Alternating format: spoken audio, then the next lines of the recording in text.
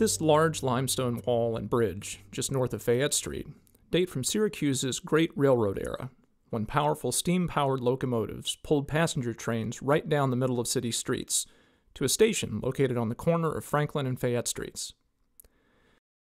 The first train station located here was built in 1870 and lasted until it was replaced in 1895 by a much larger complex. The newer facility was constructed of brick and sandstone, designed in the fashionable Romanesque Revival style by architect Bradford Gilbert, who specialized in structures for America's leading railroads. Attached to it was a giant train shed that sheltered the 8 platforms where passengers, mail, and baggage could be loaded onto the trains. This surviving stone wall helped support that massive train shed.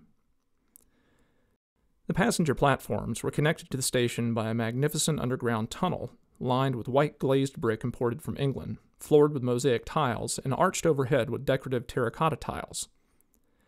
The station and shed were demolished shortly after the tracks were removed in the 1930s, but the tunnel lay hidden for another 70 years, until uncovered and documented during construction of the new office building on the above site. It is named Washington Station in commemoration of the earlier building which once stood here.